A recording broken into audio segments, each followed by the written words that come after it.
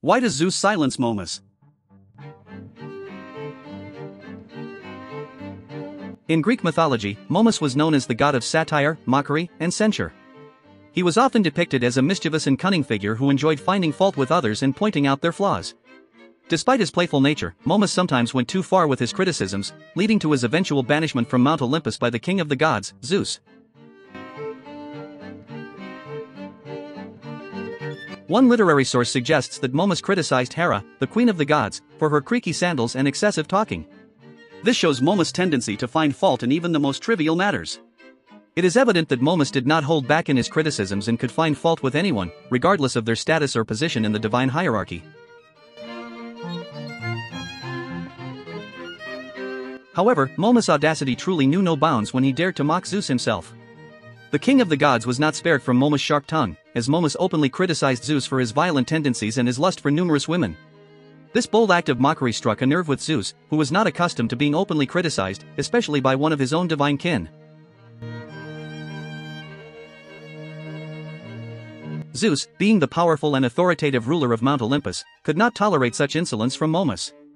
In an act of retribution, Zeus banished Momus from the divine realm, effectively silencing him and putting an end to his incessant criticisms. This act of banishment not only served as punishment for Momus' disrespectful behavior, but also as a warning to others who might dare to challenge Zeus' authority. The banishment of Momus from Mount Olympus serves as a cautionary tale, reminding all gods and mortals of the consequences of openly criticizing the king of the gods. Zeus' decision to silence Momus reflects his desire to maintain order and respect within the divine hierarchy.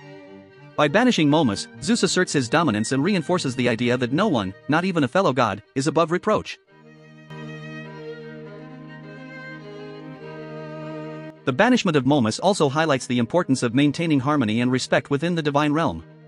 Momus' relentless criticisms threatened to disrupt the peace and stability of Mount Olympus, and Zeus took decisive action to put an end to this disruptive behavior. This serves as a reminder that even within the realm of the gods, there are consequences for those who seek to sow discord and disrespect divine authority. In addition, Zeus' decision to silence Momus sheds light on the king of the gods' own vulnerabilities. Despite his power and authority, Zeus was not immune to criticism, and Momus' mocking words struck a nerve with the mighty ruler.